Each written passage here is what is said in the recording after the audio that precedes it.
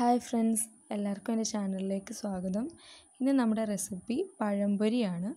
നമുക്ക് നോക്കാം ഇതെങ്ങനെയാണ് ഉണ്ടാക്കുന്നതെന്ന്. അതിനായിട്ട് ഞാനിവിടെ യൂസ് ചെയ്യുന്നത് മൈദയാണ്. ഞാൻ ഈ ഗ്ലാസ്സിനൊരു 2 ഗ്ലാസ് മൈദയാണ് ഇപ്പോൾ ഇവിടെ എടുക്കുന്നത്. ഇതിൻ്റെ ഒപ്പം തന്നെ നമുക്കൊരു 2 ടീസ്പൂൺ അരിപ്പൊടിയൊക്കെ വേണമെങ്കിൽ ആഡ് ചെയ്ത് കൊടുക്കാം. അപ്പം കുറച്ചുകൂടെ ക്രിസ്പി ആയിട്ട് കിട്ടും നമ്മുടെ പഴംപൊരി. ഇനി ഞാനിതിലേക്കൊരു 1/2 ടീസ്പൂൺ മഞ്ഞൾപ്പൊടി ആഡ് ചെയ്ത് വെക്കുകയാണ്. അതൊരു കളറിന് വേണ്ടിയിട്ട് മാത്രമാണ്. പിന്നെ ഇതിലേക്ക് ഞാനൊരു 3 ടീസ്പൂൺ പഞ്ചസാര ആഡ് ചെയ്യുകയാണ്. ഇത് നമ്മുടെ മധുരത്തിനനുസരിച്ചിട്ട് പഞ്ചസാരയുടെ അളവിൽ നമുക്ക് മാറ്റം വരുത്താം.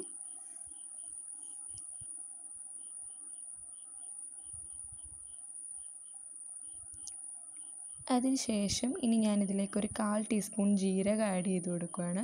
ജീരകം അതുപോലെ എള്ളൊക്കെ നമുക്ക് യൂസ് ചെയ്യാം. പിന്നെ ഒരു 1/4 ടീസ്പൂൺ ഉപ്പും കൂടെ ആഡ് ചെയ്യുന്നുണ്ട്. അത് ജസ്റ്റ് ആ മധുരത്തിനെ ഒന്ന് ബാലൻസ് ചെയ്യാൻ വേണ്ടിയിട്ടാണ്. ഇനി ഞാൻ ആ മൈദ എടുത്ത ഗ്ലാസ്സിൽ തന്നെ കുറച്ച് വെള്ളം ആഡ് ചെയ്ത് കൊടുക്കുകയാണ്. എന്നിട്ട് നന്നായിട്ടൊരു വിസ്ക് വെച്ചിട്ട് മിക്സ് ചെയ്യുകയാണ്. ഞാൻ ആദ്യം 1 ഗ്ലാസ് വെള്ളമായിരുന്നു ഒഴിച്ചത്. ഇപ്പോൾ രണ്ടാമത് കുറച്ച് വെള്ളം കൂടെ ആഡ് ചെയ്യുകയാണ്. നമ്മൾ മിക്സ് ചെയ്ത് നോക്കിയിട്ട് നമ്മൾ ആ കൺസിസ്റ്റൻസി കറക്റ്റ് ആവുന്നത് വരെ വെള്ളം ആഡ് ചെയ്ത് കൊടുത്താൽ മതി. ഞാനിപ്പോൾ ഏകദേശം ആ മൈദ എടുത്ത ഗ്ലാസ്സിന് തന്നെ 2 ഗ്ലാസ് വെള്ളം ആഡ് ചെയ്ത് കൊടുത്തിട്ടുണ്ട്. ഇനി നന്നായിട്ട് മിക്സ് ചെയ്യുക.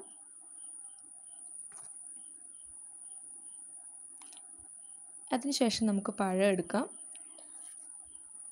ഞാനിവിടെ 4 പഴം ആണ് യൂസ് ചെയ്യുന്നത്. ഇത് അത്യാവശ്യം നന്നായിട്ട് പഴുത്ത പഴം എടുക്കണം. എങ്കിൽ ഒരുപാട് പഴുത്ത് പോകാനും പാടില്ല, ഒരുപാട് പച്ചയാവാനും പാടില്ല. എന്നിട്ട് അത് ഒരേ വണ്ണത്തിൽ വേണം നമ്മൾ കട്ട് ചെയ്തെടുക്കാൻ വേണ്ടിയിട്ട്.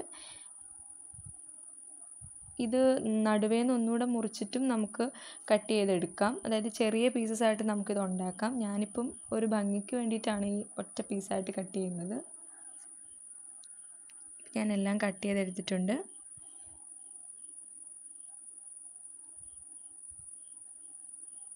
ഇനി എണ്ണ ചൂടായി വരുമ്പോഴത്തേക്കും ഓരോന്നും ഈ മൈദമാവിൽ മുക്കിയിട്ട് നമുക്കിട്ട് കൊടുക്കാം.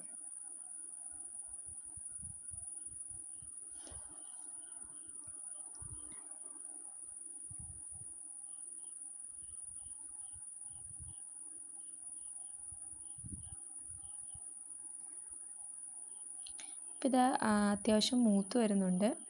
ഒരു സൈഡ് മൂത്ത് കഴിയുമ്പോഴത്തേക്കും നമ്മളൊന്ന് മറിച്ചിടുക.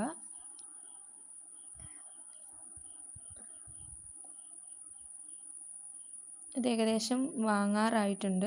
2 സൈഡും നന്നായിട്ട് മൊരിഞ്ഞിട്ടുണ്ട്. അപ്പോൾ നമുക്കിതിനെ ഒരു പാത്രത്തിലേക്ക് മാറ്റാം. അപ്പോൾ എല്ലാവർക്കും ഇഷ്ടപ്പെട്ടെന്ന് വിചാരിക്കുന്നു. ഒന്ന് ട്രൈ ചെയ്ത് നോക്കുക. റെസിപ്പി ഇഷ്ടപ്പെട്ടെങ്കിൽ കൂടുതൽ വീഡിയോസിനായിട്ട് ചാനൽ സബ്സ്ക്രൈബ് ചെയ്യുക. താങ്ക്